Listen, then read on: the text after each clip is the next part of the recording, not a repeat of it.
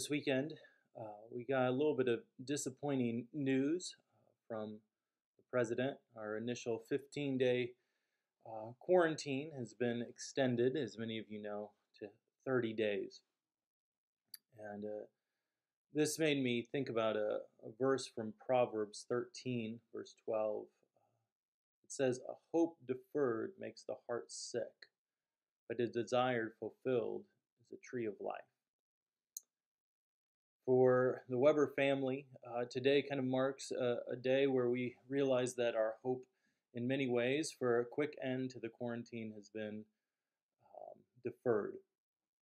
I'm beginning to work from home. The children are starting their online schooling because they can't go back to school, and I'm now in the midst of preparing another service that we're going to be recording earlier in the week, and then being in our homes, separated from each other,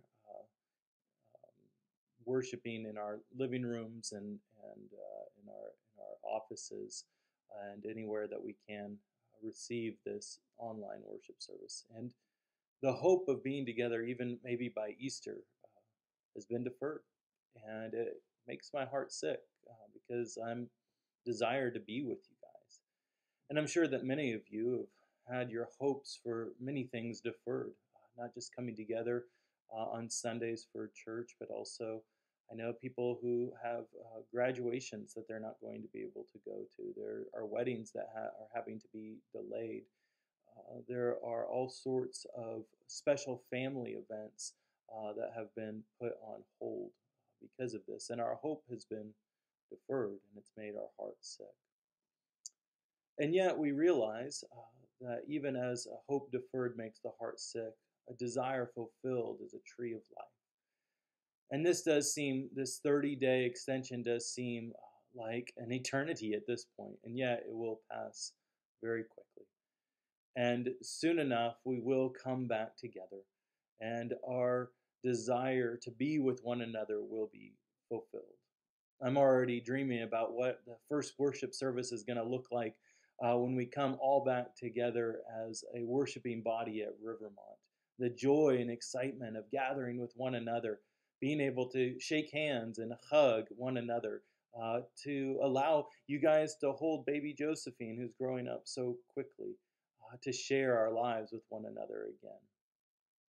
This makes me think of the reality that as Christians, we should be well equipped, and we are well equipped to handle situations like this. Because the reality is that whether there is a 30-day quarantine or not, all of us are called to be exiles in this world, wandering in a strange land and waiting for our hope to be fulfilled, our desire to be not just with the visible body of Christ, but to be with the entire body of Christ and with Christ himself in the new heavens and the new earth. For that is the true day of rejoicing that we are to look forward to, when the Lord Jesus returns and unites all of us together in that time of worship that will last for eternity.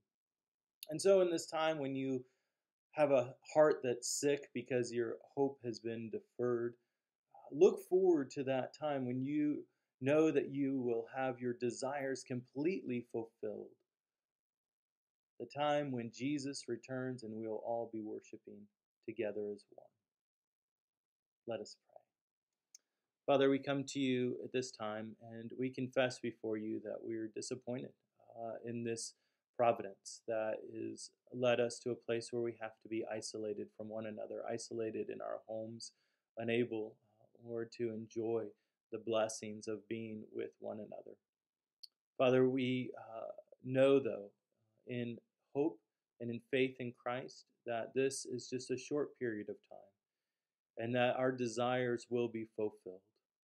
They'll be fulfilled soon enough when we come together and worship as a body at Rivermont.